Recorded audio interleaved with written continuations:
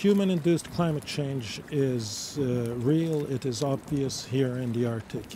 It is important that we take that into our minds and assume responsibility for what we're doing to the planet. We're seeing it here, it will come to the rest of the planet and is already visible in many parts of the world.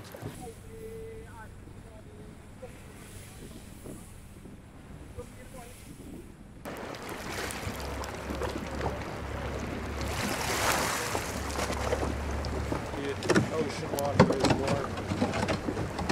You see that the temperature of Svalbard has gone up. The air temperature has risen by almost 10 degrees the past 30 years. The ocean is warmer. There is no sea ice on the fjords anymore here on the west coast.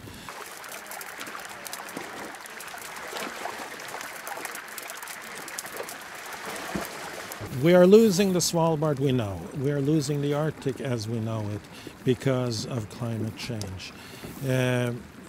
This is a forewarning of all the hardship and problems that will spread around the planet. It is important to stop it as quickly and as soon as possible.